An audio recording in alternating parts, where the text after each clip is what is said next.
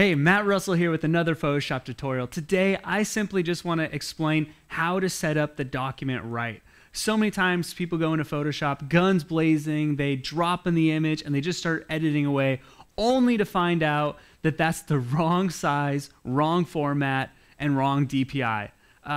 Don't do that. So today, I want to go over the 3 types of documents you're really going to need to focus in on. The first one is digital media. Is it digital?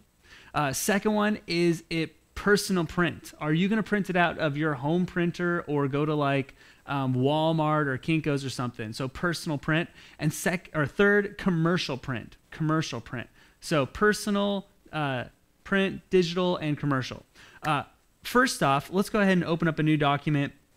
Control N, and I'm going to go ahead and just open up a US paper size just to get the document going.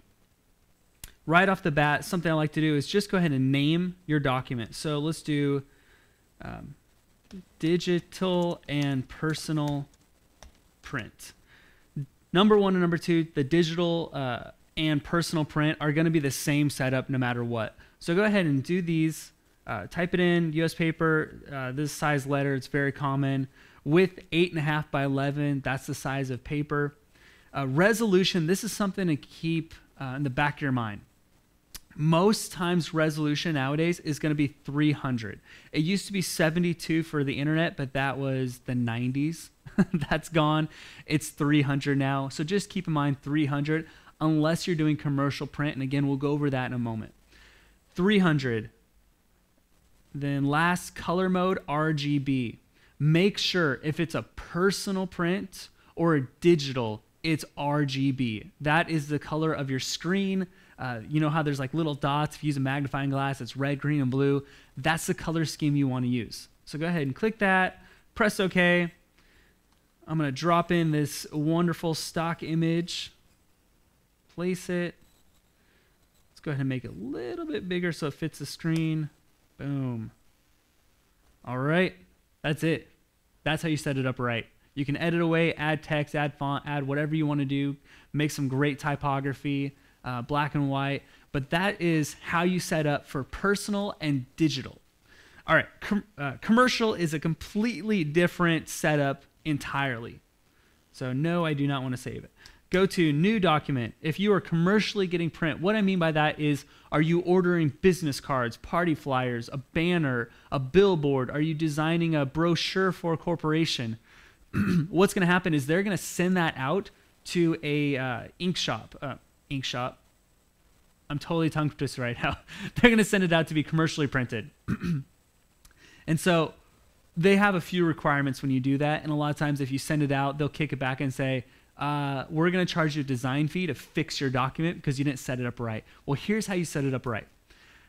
Go ahead and type in the name, commercial print, letter, sure, why not?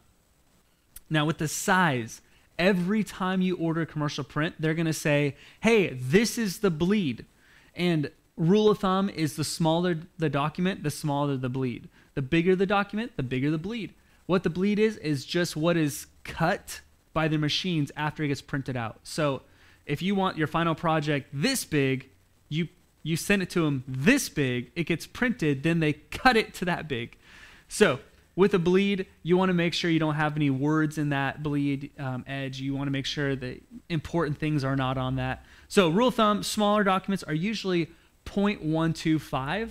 0.125, I'll put it on the screen right now, 0.125. Larger documents, like if you're doing a banner, they're usually going to say 0.25. So let's just pretend, for the sake of numbers, less adding, it's 0.25. So that means there's 0.25 of an inch all the way around. So this is where the mathematics kind of come in. So I'm just going to try to hope that you don't get lost. 0.25 is our bleed, which means we have to double it because there's 0.25 on the left side, 0.25 on the right side, 0.25 on the top, 0.25 on the bottom. So you add those together, and it's 0.5 on horizontal and 0.5 vertical.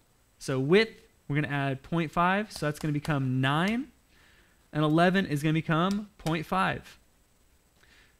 Also something to keep in mind, RGB is for personal and digital. CMYK is what you're going to send off to be professionally printed. Okay, their machines are larger, and that's the colors that the dye that they use.